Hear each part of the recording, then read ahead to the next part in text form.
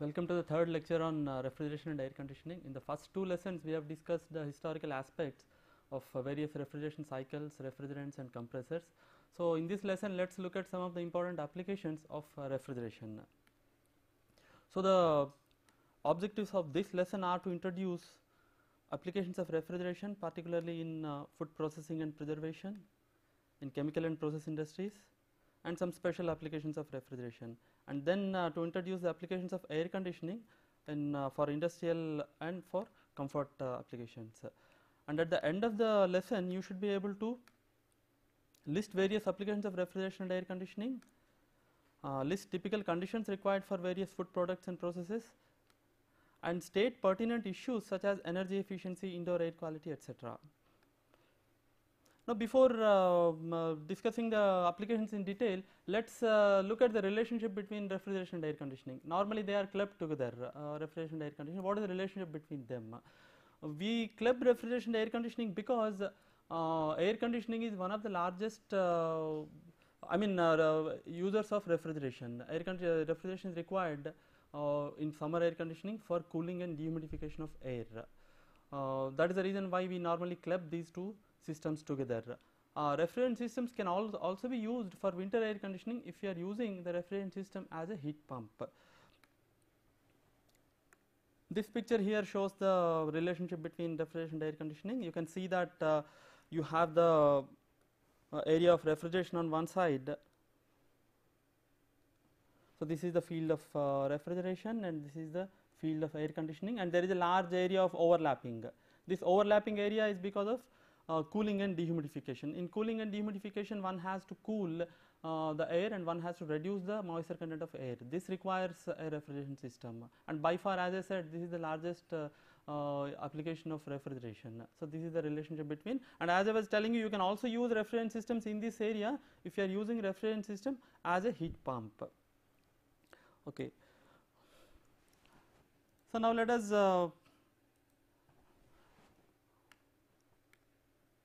look at applications of refrigeration. Can be grouped into four major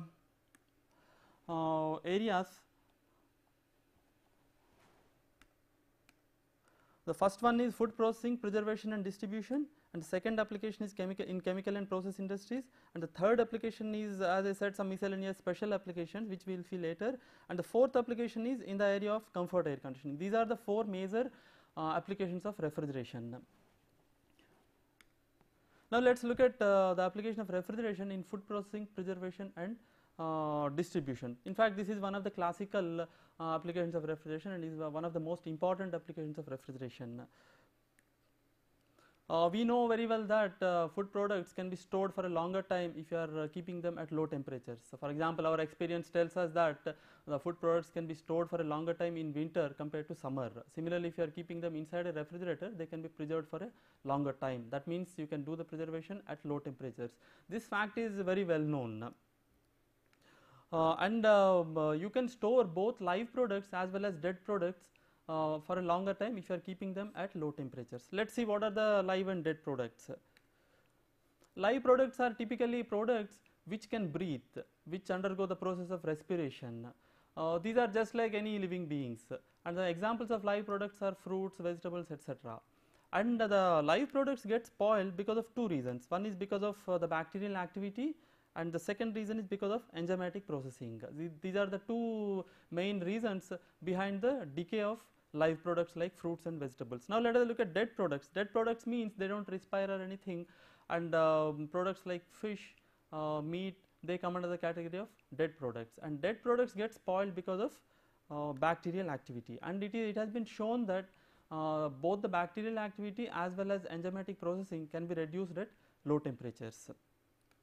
Let me show the effect of temperature on storage life. This table here shows how the storage temperature affects the average useful storage life. You can see that, for example, if you are storing meat at 0 degree centigrade, then the useful storage life is 6 to 10 days. Whereas, if the temperature is 22 degrees centigrade, then you can store it only for 1 day. And if the temperature is 38 degrees centigrade, the storage life is less than a day. So, you can see the dramatic change in storage life with temperature. Similarly, for other products, everywhere you can see that As you are increasing the temperature, the useful storage life is reducing. So this is the principle behind food preservation using refrigeration. One thing you can notice here is that compared to products, normal products in dried form can be stored for a much longer time. For example, meat at 0 degree centigrade, it can be stored for 6 to 10 days, but a dry meat can be stored for more than 1000 days. That means you can store meat in the form of dry meat for more than 3 years. What is the reason behind this? The reason is like this. The decay depends not only on the temperature, but it also depends upon the presence of water in the form of liquid inside the product. So when there is water, the bacteria become more active. This is what is known as water activity. So in the presence of water plus high temperatures, the decay will be faster. Whereas if there is no water, for example in dried products, the decay will be very slow. This is the reason behind the drying of food products and storing them for a long periods. Now let's discuss a very important aspect called cold chain. If you want to preserve food products effectively, you have to maintain what is known as a cold chain. Let's look at a typical cold chain for fresh products. It consists of the following steps. The first step is refrigeration is required for post-harvest treatment. That means as soon as food products, fresh products like fruits and vegetables, as soon as they are harvested, they have to be cooled to remove the heat of harvesting, post-harvest heat. So this is the first step in any cold chain. And the second step, as soon as you remove the post-harvest heat, you have to transport the food products to a food processing plants, and transporting has to be done in a refrigerated truck or a refrigerated vehicle. So this is the second step. The third step, during food processing, you find that most of the food processing processes require refrigeration. So this is the third step in cold chain. And the fourth step is storage of the processed food in large warehouses known as cold storages. And then the fifth step is after you store them in cold storage for a long time, they have to be distributed to the customers. So first you take them from the cold storage and send it to retail supermarkets. And again refrigeration is required in retail supermarket also. So this is the fifth step in a cold chain. And the last step is when the customer buys the food products from the retail supermarket, he will take them and he will store it in his home domestic refrigerator. So this is the last step in typical cold chain. And you have to remember that refrigeration is required throughout the 6 steps, and even if one step is not proper, then the food preservation will not be effective. And similar cold chains can also be thought of for frozen food products. Let me show you a typical refrigeration plant for a cold storage. This shows the photograph of an ammonia based refrigeration plant for a large cold storage. Normally ammonia is one very popular refrigerant used in large cold storages. You may be remembering that in the last 2 classes I have mentioned that ammonia is very good for large systems because of its excellent properties, and also because it is inexpensive and easily available. So most of the cold storages use ammonia as the refrigerant, and here what the photograph shows is a large refrigeration plant for a cold storage system. Now let us look at benefits of the cold chain. What are the benefits of a typical cold chain?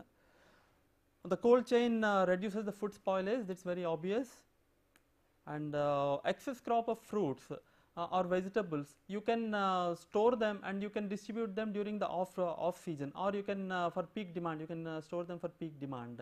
This is the second advantage of any cold chain, especially for seasonal foods. And the third advantage is you can make these food products available in places where they are not grown.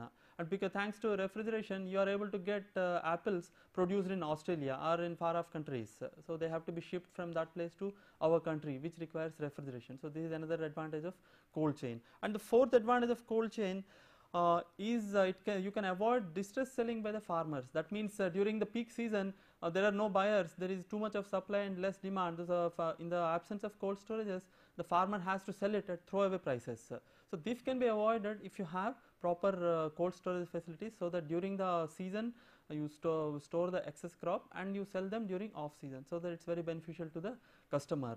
So the cold chain is very important, especially because of the large population growth and reduced land for farming.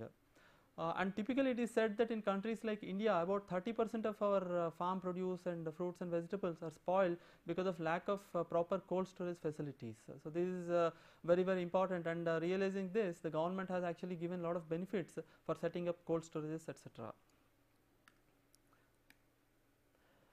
Now, what are the conditions required for storage of food products? It's not that all the food products require the same conditions for storage. It's not so. Every product has an optimum storage conditions, uh, and the storage life generally depends on the type of the product stored, the temperature at which product is stored, and the moisture content and humidity inside the cold storage, and air velocity inside the cold storage. So these are the four factors. Of course, there is one more factor, that is the initial quality of the food products. So for example, the products which are brought to the cold storage, if they themselves are bad, then you can't guarantee a long storage life. So these are the 5 important factors which decide the storage life of food products. Let me show the photograph of a cold storage.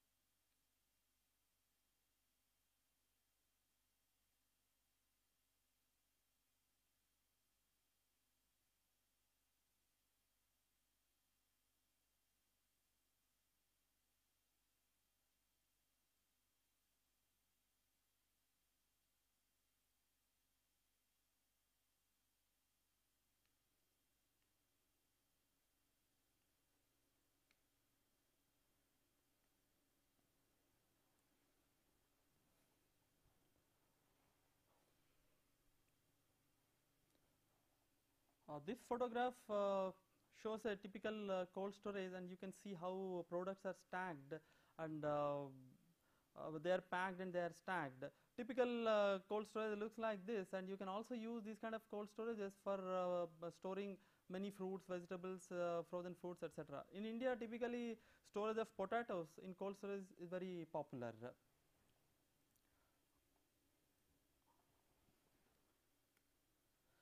This shows the typical recommended storage conditions for fruits and vegetables. Shown here are the food products, the storage temperature at which they have to be stored, and the relative humidity, and the maximum recommended storage time, and the storage time for tropical countries. You can see that the storage temperature in general varies between 0 degree centigrade to 20 degree centigrade. I am talking about the storage of fresh products. That means they are not in frozen condition, but they are in the condition in which they are harvested. And you can see that for most of the products, the required relative humidity is quite high. That means you have to maintain very high relative humidity inside the storage space. This is required because if the relative humidity is low, then food products will lose moisture. That means it will lead to weight loss because of drying. So you have to maintain a high relative humidity. Of course, for products like onions and pumpkin, you really don't require very high relative humidity because they have a thick skin and the moisture loss is very less. And you can also see here that the maximum recommended storage time varies anywhere between few days to a few months depending upon the type of the product. And you can also notice that the storage time in general is less in tropical countries compared to cold countries. Now let us look at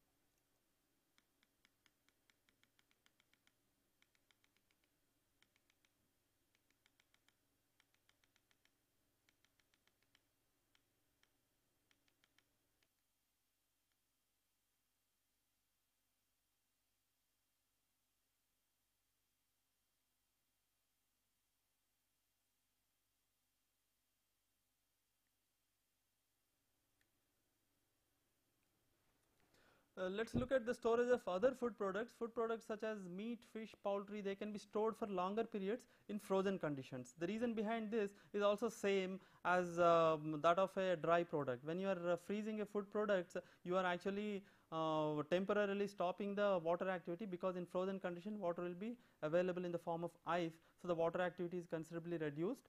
So the bacterial activity is also reduced, thereby you can increase the storage life of food products.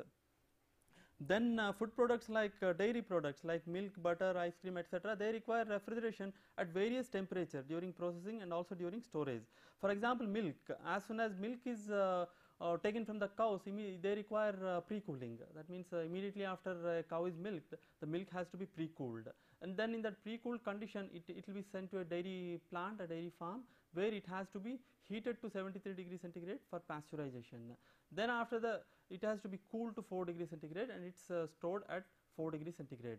So you require about 13 to 15 degrees centigrade for pre-cooling and about 4 degrees centigrade for storing milk. Whereas milk products like ice cream and all require much lower temperatures. For example, the optimum or recommended storage temperature for ice cream is about minus 30 degrees centigrade. And other milk products like butter, they require slightly higher temperature. They require about 7 to 10 degrees centigrade. So you can see that different milk products require different temperatures, and a dairy plant which produces all these milk products require refrigeration plants which can provide different temperatures and different conditions. And refrigeration is also required in breweries and all, and also for processing and storage of cold drinks, for fruit juices, for wine, beer, etc. And drinks like wine, beer, etc., refrigeration is required because they involve a process of fermentation, and fermentation is an exothermic process. So heat is released during the making of wine or beer, so that heat has got to be taken out. That's the reason why we require refrigeration in the breweries. Let's look at frozen food storage. As I mentioned earlier, frozen foods can be stored for a longer time compared to fresh foods. This is because of the reduced bacterial activity. And normally freezing should be done rapidly to reduce the ice crystal growth. This is very, very important. That means not only the final temperature is important, but also the rate at which the food products are frozen. You have to rapidly freeze the food products so that the ice crystal growth can be minimized. Now what happens if you freeze it slowly? If you freeze it slowly, the ice crystals inside the food products, they become bigger and they damage the cellular structure of the food products. So to avoid this, we have to freeze food products very fast. So typically any food freezing equipment must provide large refrigeration capacities, so that the moment you bring the products, they can be frozen fast. So let me show some of the, or let me name some of the freezers used in industries for freezing food products. We have what is known as blast freezers using a blast freezing technique, and we have contact freezers, we have immersion freezers, and also known as another one is what is known as individual quick freezing. These are the techniques employed in industries for freezing of food products.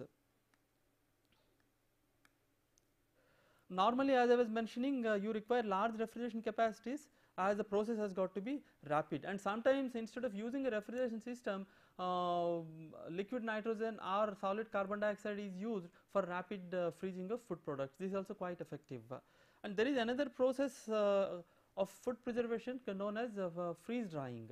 In freeze drying, what is done is you first freeze the food product. That means once you convert all the water in the food product into ice, then you dry the product by sublimation. That means this freeze drying process involves two steps. First freezing the food products, then the process of sublimation, during which all the water stored in the food product in the form of ice will be sublimated. So finally you end up with a dry product devoid of any water.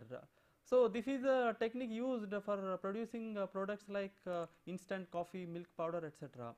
And this is very effective technique, because the quality of the product will be generally good compared to normal freezing or normal drying. And since this is a costly process, this process is generally used for special applications such as in space or military applications, where weight is a very important factor. So what is done is food products are freeze dried So you have a very light food product, and which can be stored for a longer time, and when the user wants to consume it, all he has to do is he has to add water to the product and then he can consume it. So this is a very popular technique for this kind of special applications. Now, of course, as you know very well, domestic refrigerator, thanks to the development in vapor compression refrigeration technology, domestic refrigeration for food preservation at customer's place has become so popular that it is one of the most important or necessary appliances in any home in all developed countries and also in developing countries. And of late, particularly in developed countries and also in big cities, the supermarket refrigeration has become quite popular. Supermarket refrigeration means, as I was mentioning earlier, food products will be stored in cold storage, and from the cold storage you have to bring them and you have to store them in a supermarket so that customers can buy them. And the supermarkets also require refrigeration, otherwise they get spoiled. So supermarket refrigeration is again a different, you require a different design methodology for supermarket refrigeration, because a large variety of products are stored, and these products require different storage conditions and all. And the refrigeration systems used for supermarket refrigeration have got to be very reliable because of the cost of the products stored. So this is actually a challenging job to ensure an efficient, at the same time very reliable system for supermarket refrigeration. I'll just show a typical photograph of a supermarket. So this shows the section of a supermarket with refrigerated display cases and all. You can see that how different products are stored, and all these products are under refrigerated conditions.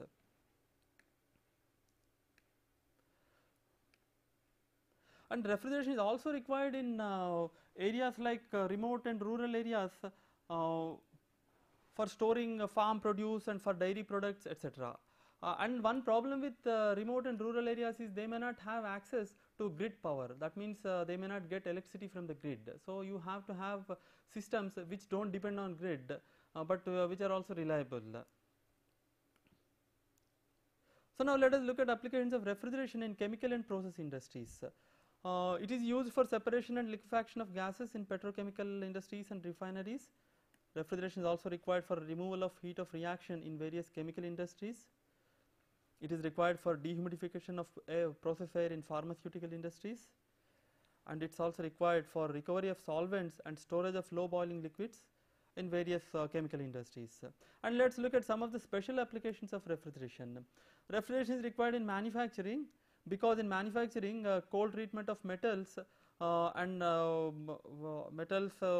and precision parts and cutting tools is carried out to improve the dimensional accuracy of the precision parts and to improve the hardness, wear resistance and tool life of various materials and tools. So this is one of the very important application of refrigeration in manufacturing. And refrigeration is also required in medical, as you know. It's required for storage of blood plasma, tissues, vaccines, etc. And it's also required for manufacture and storage of a wide variety of drugs. And sometimes refrigeration is also used for local anesthesia. And in construction, refrigeration is required for two purposes. The first purpose is for during the setting of concrete. The setting of concrete and mixing and setting of concrete is an exothermic reaction. That means heat is released during setting of concrete.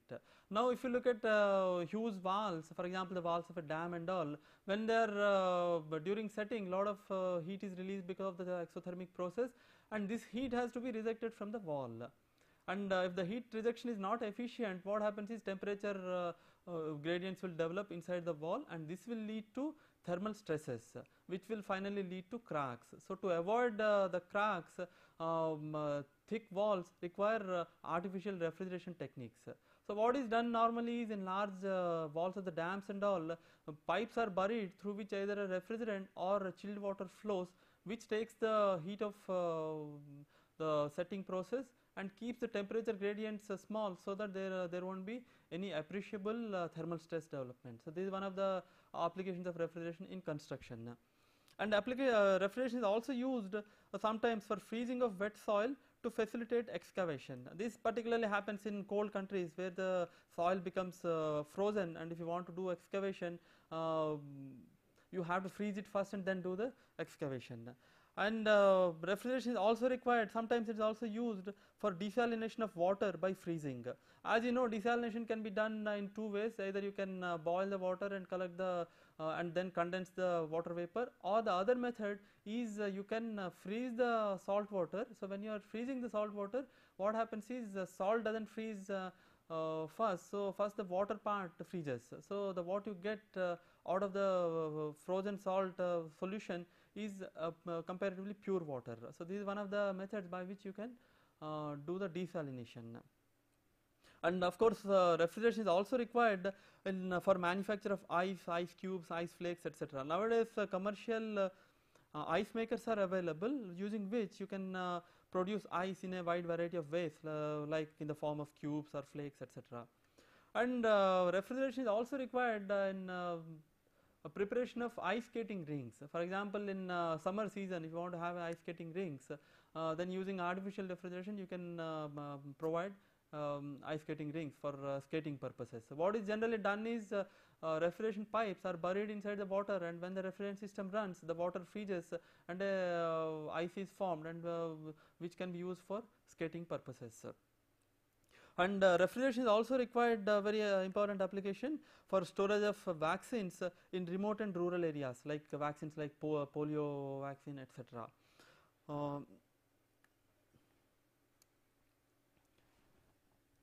Let me show a photograph of a storage system for vaccines. This is a solar energy based system.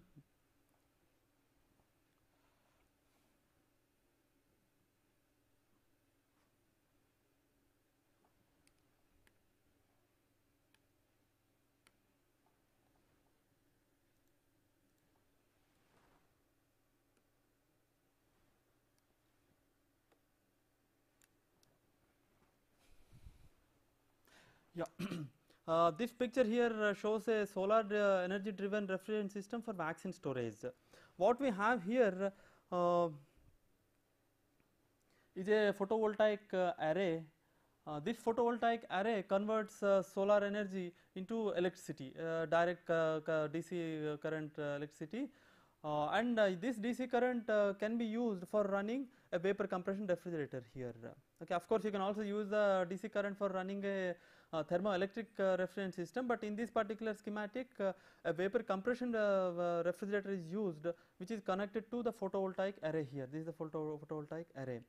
And sometimes solar energy may not be available, or sometimes excess solar energy may be required. So to take care of the variations in solar radiations, we have here a charge controller and also a storage battery. That means a typical photovoltaic driven refrigerant system requires a photovoltaic array, a charge controller, and a rechargeable battery plus a refrigeration system. In this particular picture, a vapor compression refrigerant system is used. Of course, you can also use the solar energy directly. Instead of converting it into heat, you can also use it directly and have a vapor absorption refrigerant system. Of course, in general, absorption systems are bulkier compared to vapor compression refrigerant systems. So either a thermoelectric refrigerant system using PV modules or a vapor compression system using PV modules are popular. Of course, nowadays people are also developing absorption systems using solar energy for remote and rural areas.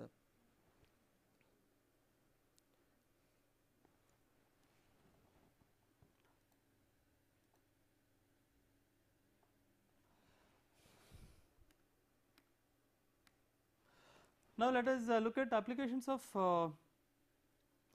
air conditioning.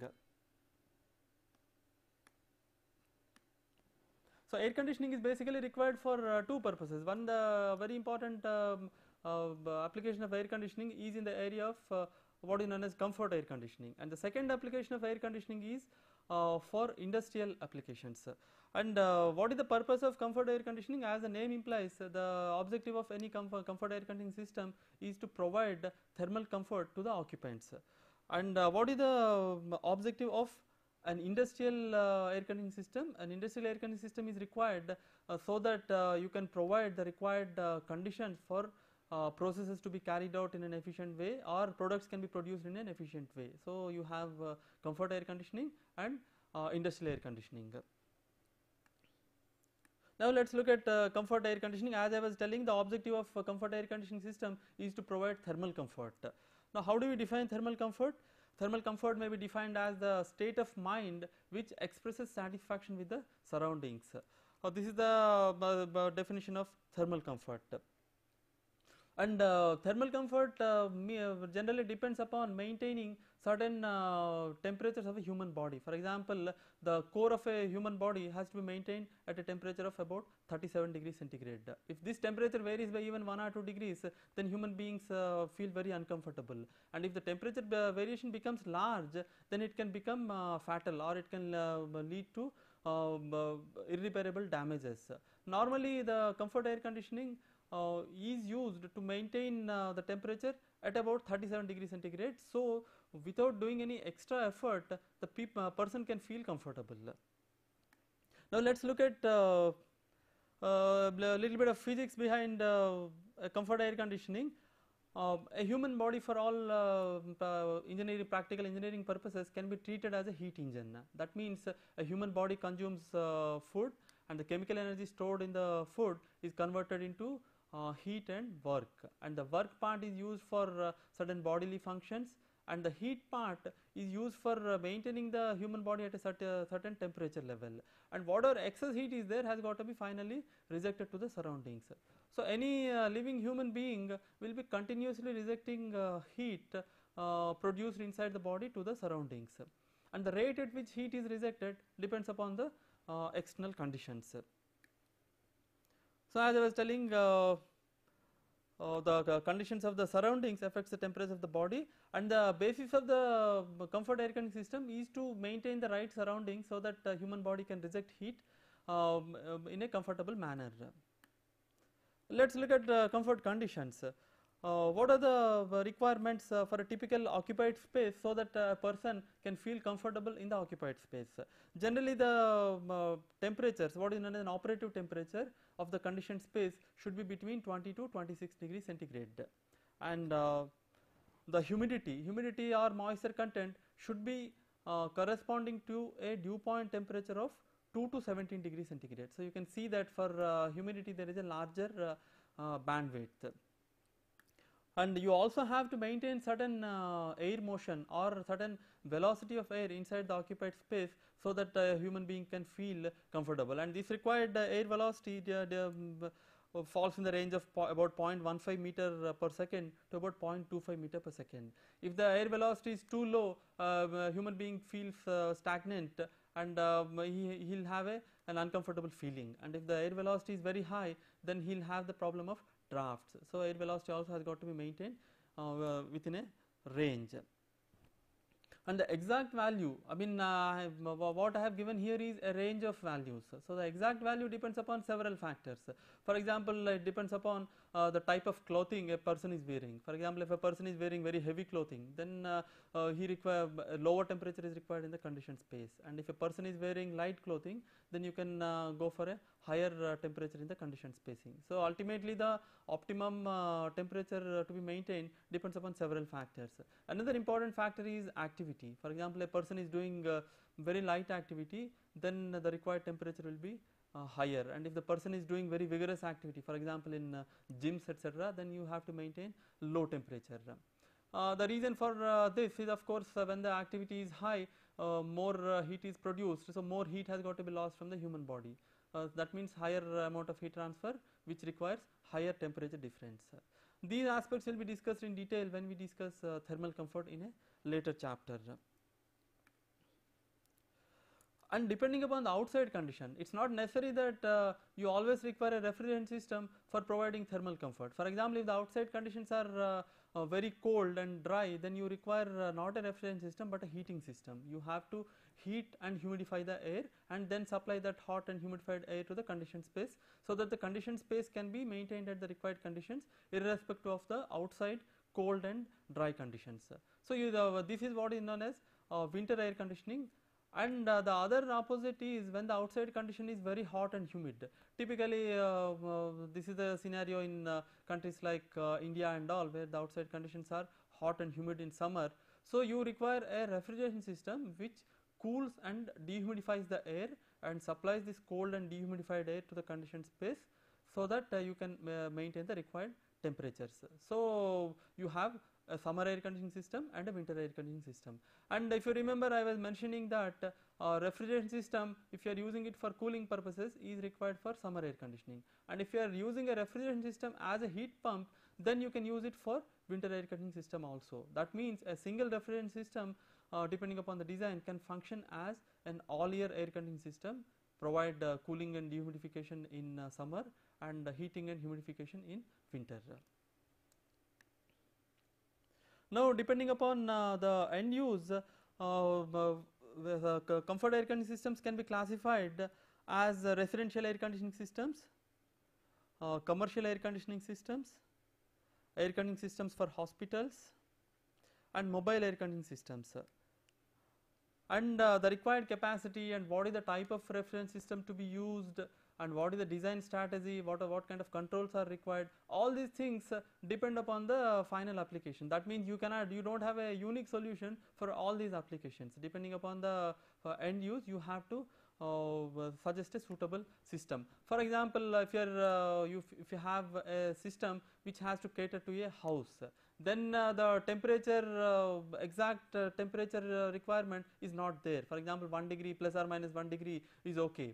Whereas if you are using it for other application where temperature is very critical, then you have to have very good control systems which will maintain the temperature exactly. Whereas in residential air conditioning systems, you may not require such very sophisticated control systems.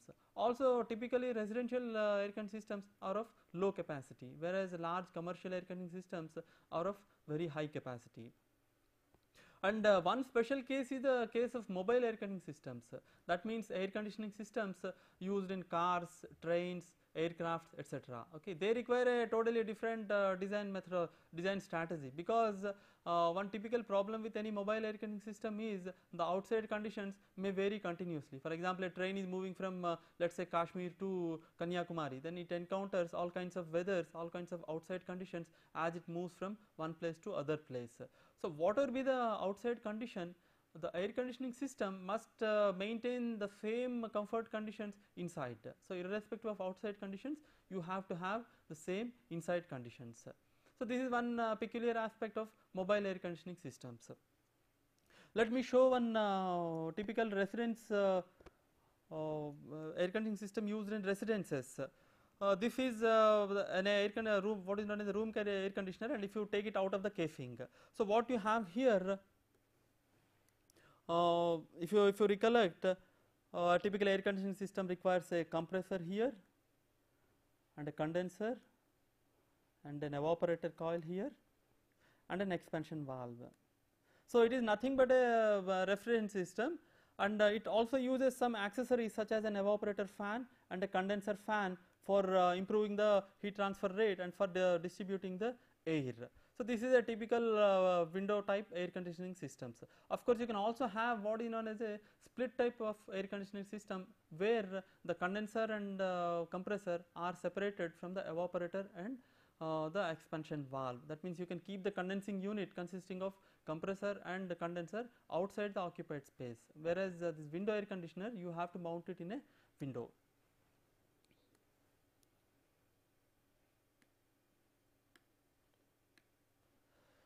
And the required capacity, normally the required capacity of any refrigerant system is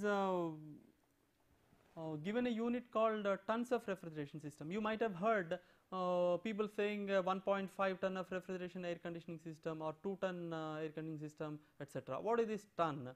This ton is a classical unit of refrigeration capacity, and 1 ton of refrigeration is equivalent to about 3.51 kilowatt of heat. That means if a air conditioning system having a capacity of 1 ton will be able to extract 3.51 kilowatts of heat from the occupied space. This is the meaning of tons. Now let us look at industrial air conditioning systems. The main purpose here, as I mentioned earlier, is to provide the favorable surrounding conditions so that the required processes can be carried out and required products can be produced. Of course, the industrial air conditioning system must also provide at least a partial measure of comfort to the occupants, because typically all industries will have a lot of people working there. So you can't really look at only the product or process point of view. You also have to look at the people. That means the industrial air conditioning system at least provide some amount of comfort to the workers so that they can work efficiently. So these are the two main objectives of any industrial air conditioning system. Now let us look at some of the typical industries which require air conditioning. And as I mentioned, in case of refrigeration, the requirements here vary from industry to industry. That means depending upon what kind of products you are producing or what kind of processes are being carried out, the required conditions will be varying. Some of the examples are textile industries. Textile is one of the oldest users of air conditioning. The yarn used in a textile is very sensitive to temperature and humidity. So if you want to have a very high output, you have to maintain the humidity and temperature within certain limits so that the yarn can move at high speeds without breaking. This is the reason why it was used early in the early days, and how the output was increased using an air conditioning system.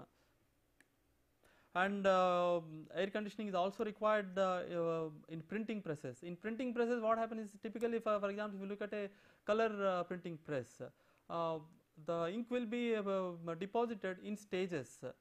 So and when the paper moves from one stage to the other stage, the ink has to dry off before it reaches the other stage. For example, let us say that first stage you are depositing red ink, and next stage is black ink. By the time the paper moves from the red ink stage to the black ink stage, the ink has to dry.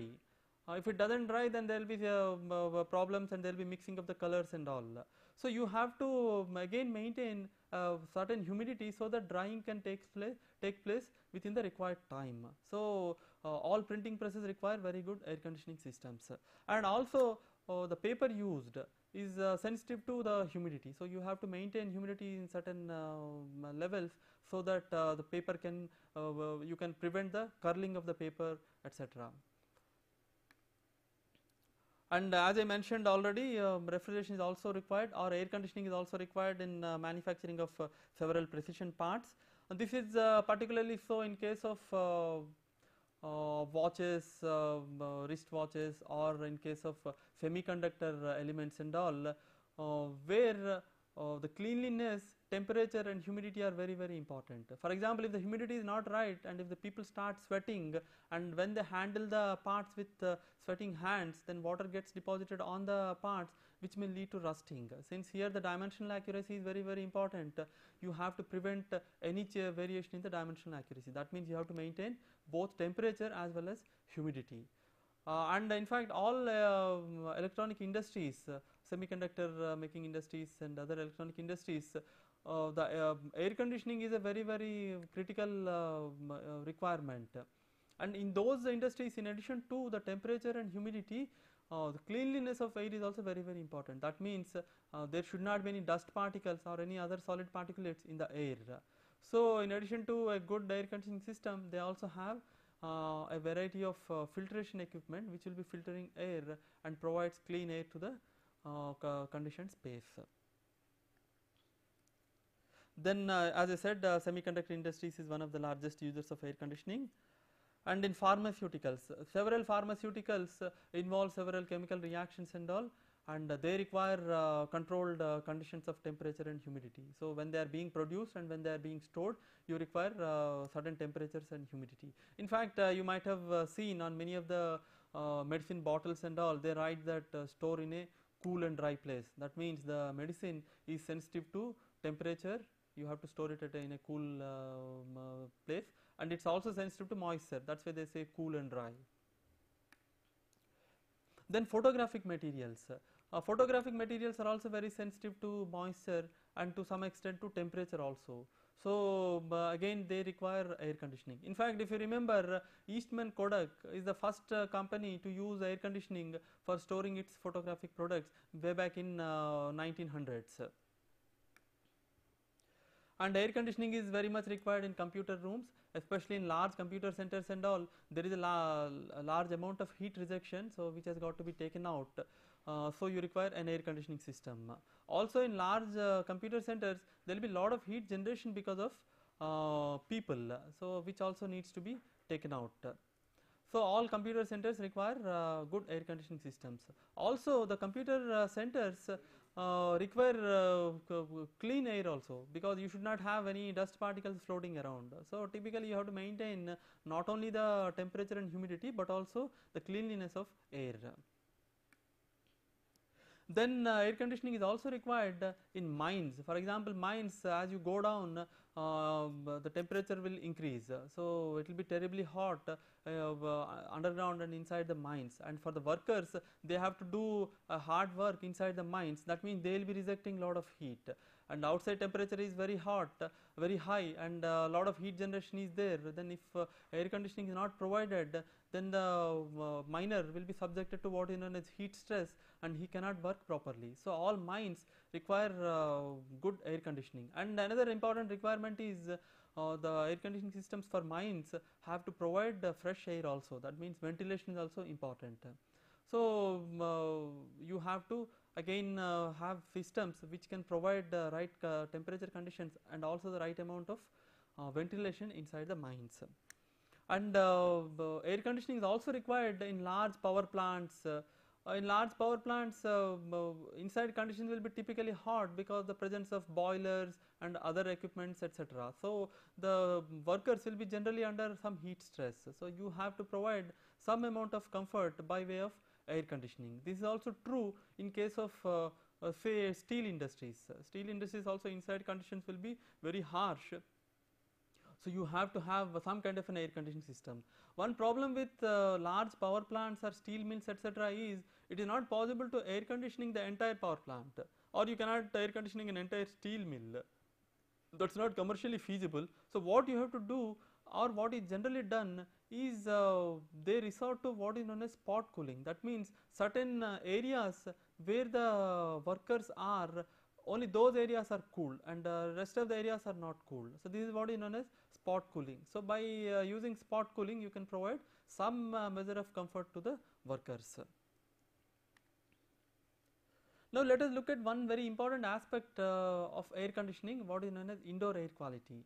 We will see in later lectures that an air conditioning system, the energy consumption of an air conditioning system depends upon how much amount of fresh air or how much amount of ventilation that you are providing. So in the olden days, to reduce the energy consumption, what people used to do is they used to reduce the amount of fresh air. That means they used to recirculate the same air again and again so as to reduce the energy consumption. But later it was observed that people who were spending a lot of time in air conditioning buildings were suffering from several problems, and this is known as sick building syndrome. That means people working in air conditioning buildings experience certain sicknesses, and this is known as sick building syndrome. And later they found that not only temperature and humidity and air motion, but also the quality of air that you are supplying to a conditioned space is very, very important. This is even more so in nowadays because people are spending a large part of their lives inside the buildings. It is estimated that about 80% of the time is spent in conditioned space. So if the conditioned space is not clean and the air quality is not good, then people will fall sick. As a result of which, as a separate branch of air conditioning, this indoor air quality, or IAQ, it's called as IAQ, has emerged as a separate branch of air conditioning, and it requires different techniques and all to ensure air quality. So this is one pertinent and important issue of indoor air quality. And as I said, any air conditioning system must provide not only required temperatures and all, but also clean and healthy environments. In the olden days, people were very sure that an air conditioned space provides comfort, but they were not really sure whether it is good for health or not. And subsequent studies have shown that if you don't design an air conditioning system, in fact it can be very unhealthy. So nowadays the emphasis is not only on comfort but also on healthy environment. So this is the area which is dealt with by IAQ, or indoor air quality. As I mentioned, the sick building syndrome is very common in especially in places where the outside air is dirty, and the designer of air conditioning system provides very less ventilation to save energy. So, in the and the materials used, typically the indoor air quality depends on the amount of ventilation that is provided, and what is the quality of outside air or the fresh air that you are supplying, and also the what kind of materials you are using inside the conditioned space. So, these three parameters decide whether an environment is healthy or not. And generally any indoor air quality study recommends the required ventilation qualities, and also recommends what kind of materials should be used within the conditioned space, and how to treat the air. The fresh air, outside air itself may be dirty, then you have to treat the air before you supply it to the conditioned space. So, all these aspects come under the indoor air quality. Now, let us look at another very important issue, that is energy. All air conditioning systems consume a large amount of energy, and now because of the requirements in all industries and in many office places, residences, etc., the installed air conditioning capacity is increasing tremendously, and all these systems require energy. So, the energy consumption by the air conditioning systems is also increasing tremendously, and in the olden days people did not care much for the energy consumption of air conditioning systems.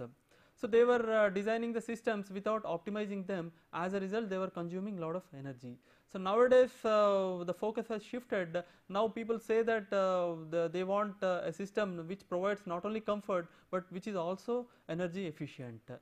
So, this is second issue of any air conditioning system.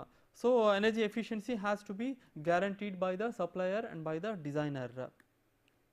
And the energy efficiency of any air conditioning system depends not only on the air conditioning system, but also on other factors. Let us see what are the factors which decide the energy efficiency of an air conditioning system.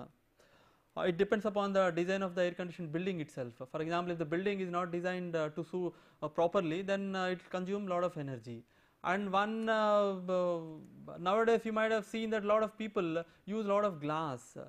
So, use of glass actually is will lead to larger loads on air conditioning system. That means you require a bigger air conditioning system, which will ultimately lead to larger energy consumption. So, here the architect has a role to play. So, the architect along with the air conditioning engineer has to do the complete system design, so that the total energy consumption is reduced. And people also use names like intelligent buildings, etc., with reference to the energy consumption. And the second important aspect is selection of suitable refrigerant systems. All refrigerant systems are not equally good for all applications. So, you have to, depending upon your requirement, you have to select a suitable refrigerant systems.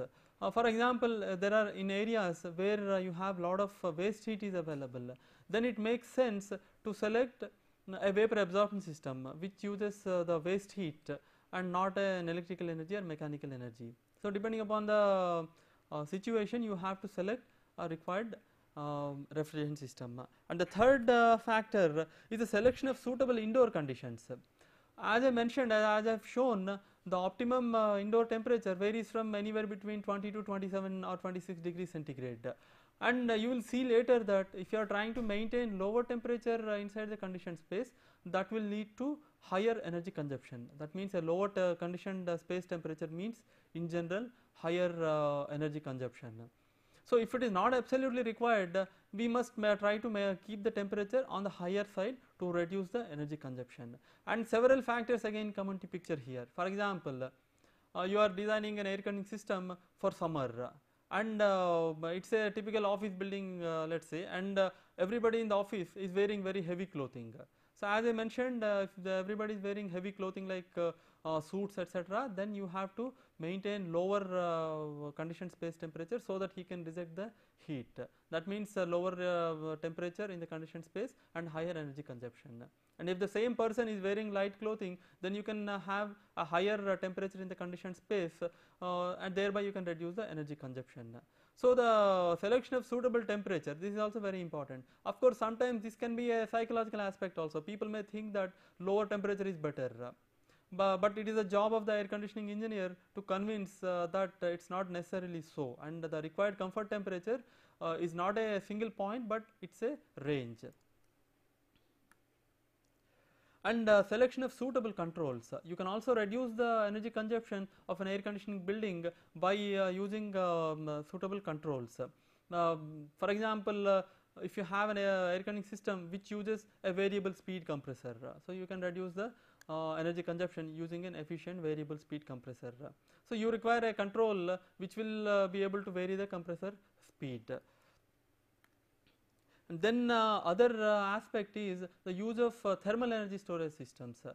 The concept here is like this: there are many places where the night temperature can be very low and the day temperature can be very high. For example, places like deserts, where nights are very cold and days are very hot. So in such cases, you can use the concept of thermal energy storage. That means you can store the cold in the night and you can use the part of it to offset the heating in the daytime. In fact, this is also the reason why old buildings like old temples, forts, etc., they are comfortable even in summer, because there the walls are so thick that they store a lot of thermal energy and thereby they provide comfort even without any artificial air conditioning system. So the thermal energy storage can be provided by way of the walls itself, or you can also have other means of providing thermal energy storage. So these are the ways by which you can control the energy consumption and improve the energy efficiency of an air conditioning system. Now let us conclude this lesson. We have seen that the scope of refrigeration and air conditioning is really very wide and the applications are very diverse. And it has grown tremendously thanks to the efforts of thousands of scientists and engineers over a period of say 100 to 150 years. So it's not the result of a single man's effort, but it's the effort of many people.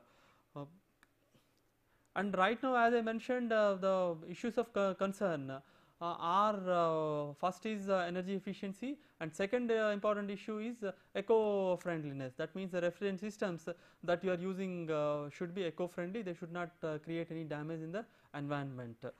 These are the important concerns, and people are working on to develop systems which are both eco-friendly as well as energy efficient. Thank you, and based on this lesson I have given some questions. The answers to this will be provided in subsequent lessons. Thank you.